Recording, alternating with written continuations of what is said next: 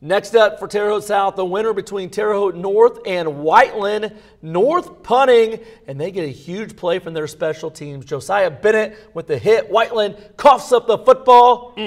Asia Minke recovers for the good guys at the Whiteland 17. The Patriots will come up empty. Whiteland didn't come up empty on their second possession. Slate Valentine takes a lick going in the end zone, but scores 7-0 Warriors. Terre Haute North special teams was awesome in the opening quarter. They make another big play. Sam Weihert, nowhere to go, reverses field. Lots of blockers and green grass in front of him. He's finally brought down in the red zone. Same drive, North QB Cam Baker, 4th and 2, tucks it, takes a hit at the goal line, but gets in. You go, Cam. Love the fight from him and the Patriots early on. That ties the game at 7. All Whiteland after that.